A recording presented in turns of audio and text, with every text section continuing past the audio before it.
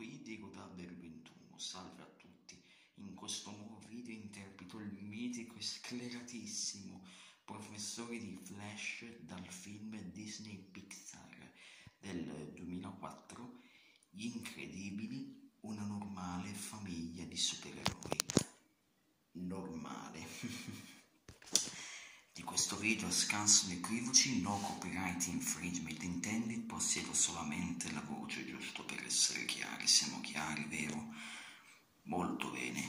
Se il video vi piace iscrivetevi al canale, non perdetevi le ultime attività di doppiaggio, c'è bisogno di fare di doppiaggio, vedete DIEGODUBBER 21, da visto guardami molto, buon disegno a tutti, spero che il video vi piace, si va a incominciare. Qui, per chi lo volesse vedere, c'è il mio indirizzo Instagram, lo vedete? Molto bene. Andiamo. Di che cosa si tratta?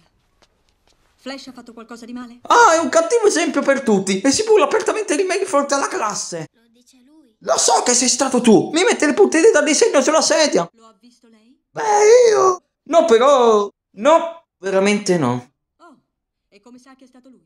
Ho filmato tutto e stavolta l'ho beccato.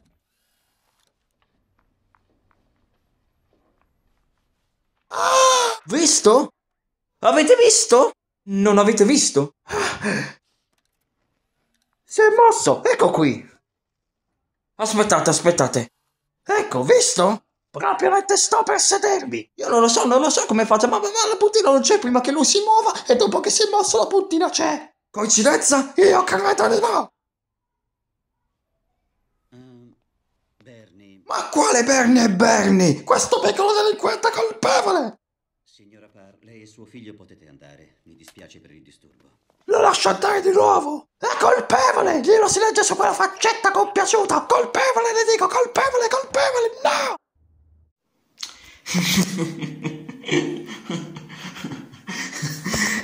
Questo è la doppiaggio del maestro scleratissimo di Flash. Nel film Disney-Pixar del 2004, Gli Incredibili. Spero che il video vi sia piaciuto, un giro ciao a tutti quanti, DIEGODUBBER 21, da Mr. World di molto, e ci vediamo presto con tanti nuovi video. Ah ragazzi, è sempre bello parlare della nascita di una meme, perché come vedete questa scena di meme, ce ne sono su questa scena di meme, ne volano su internet che è una bellezza proprio.